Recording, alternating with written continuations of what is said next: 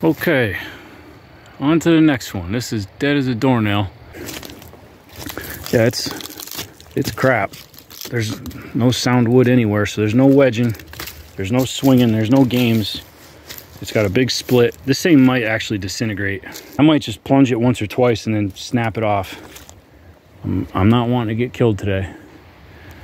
I got the grapple over my head just for a little added protection. Got my helmet on. Let's set you up on the tripod.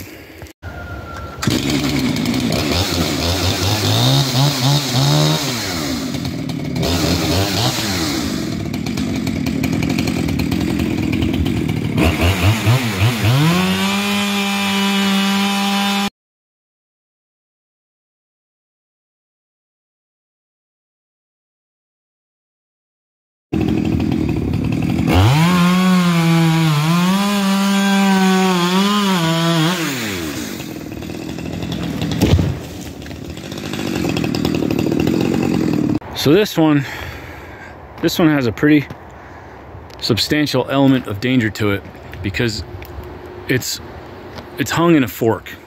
I mean, wedged dead straight in a fork up against a good quality tree. And I mean, it hasn't moved a bit. It's been up here for months. It ain't gonna fall down on its own. There's no way. It's like really propped in there.